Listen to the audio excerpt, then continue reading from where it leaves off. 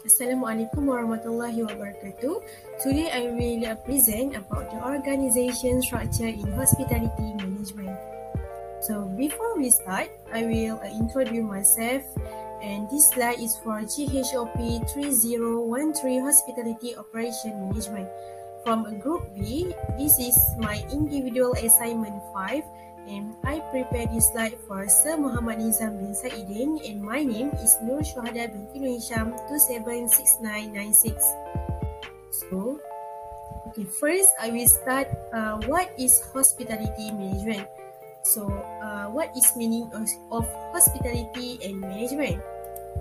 Hospitality means the reception and entertainment of guests, visitor or stranger with liberty and goodwill.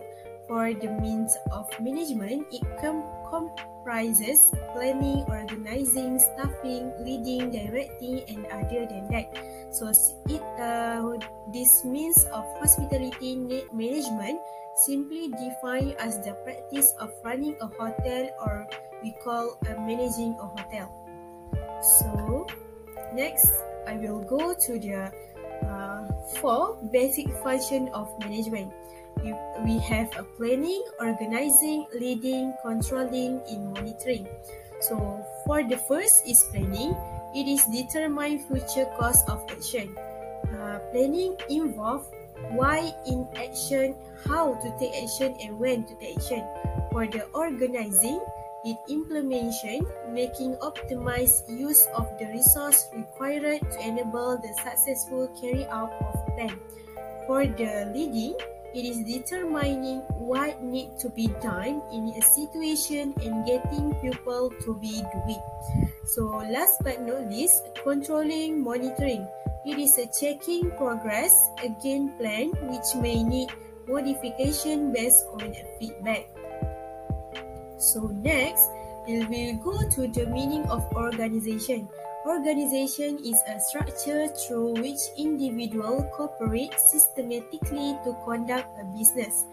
So for the authority is the formal or legitimate authority specifically in a charter give a project manager to the authority to act in the name of a sponsoring executive or on behalf of the organization.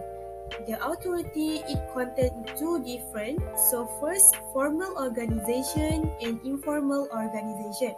For the formal organization, it is a top to bottom, top-down approach specifically involve legal system that commonly imply a community potential use of force to maintain the order. So for the informal organization, it usually has a leader who is consequently or unconsequently recognized by the group. So next, we will go to the delegation. What is the delegation? Delegation is a very important aspect skill in human resource. So the authority to another person to carry out specific activity, and this is also one of the core concepts of management leadership. Okay, next, I will go to the departmentalization. So we will go by one by one. What is departmentalization? Based on which work on individual are grouped into manageable unit. There are 5 traditional methods of grouping work activity. So let's start with the functional departmentalization.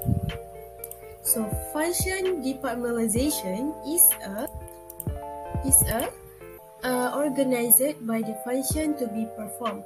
The function reflects the nature of the business. The advantage of this type of grouping is obtained efficiently from consolidating similar specificial and people with common skill, knowledge, and orientation together in common unit. Okay, next we will go to the product departmentalization. It's an assembles all functions needed to make and market a particular product are placed under one executive. So, okay, next we'll go to geographical. Geographical based on the group job, based on the territory or geography. So we can see it will contain a geography. So next we'll go to the process departmentalization is the group job on the basis of product or customer flow. Each process requires particular skill and offer a basic of homogeneous categorizing of work activity. So last but not least, customer departmentalization. So this is a group job on the basis of a common set of need or problem or specific customer. So their job will have to be check what is the problem about the customer. So next we will go to the human resource management. Human resource management is the important department that every industry will have. So what is human resource management? Is the planning, organizing, directing, and controlling of the procurement, development, composition, integration, maintenance, and separation of human resource to the end that individual, organizational, and social objectives are accomplished. So we can see the human resource is the very important department that will every company that will look. So next we'll go to the standard in choosing staff. It have a several type. For the first, physical requirement, mental, intellectual, and emotional or attitudinal. For the physical requirement, it involves the height, weight, and even disability. Mental or for the mental or intellectual, may either language proficiency, arithmetic skill. For the emotional attitudinal, it a characteristic. Employer must have a good disposition. So next, recruitment. So the recruitment, the process of finding and attracting capable applicant for the employer. So it have two major forms. First, internal source and external source. For the internal source, it is the recommendation of former employer that recommend from the other company.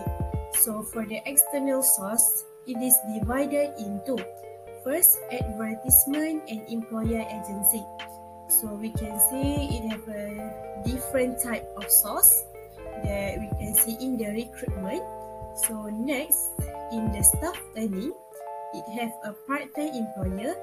Part-time employer that company taking in job in additional to their main employer.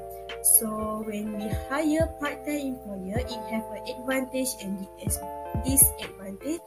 So we will look at the disadvantage for the disadvantage, it costs the advantage for their receive fewer fringe benefit. So for the disadvantage, it may create a specific problem as they are outside establishment. So these two type of these two advantage and disadvantage will cause the effect for the staff planning. So last but not least, we will see at the end of this slide. So end of this slide is the computerized schedule. It will great help for the hotel manager to track the whereabouts of his or her employer or subordinate. So this computerized schedule will help and make a lot of easy for the hotel manager to manage about his or her employer. So that's for me, and thank you for watching my slide and thank you for my lecturer for giving me this opportunity. Thank you.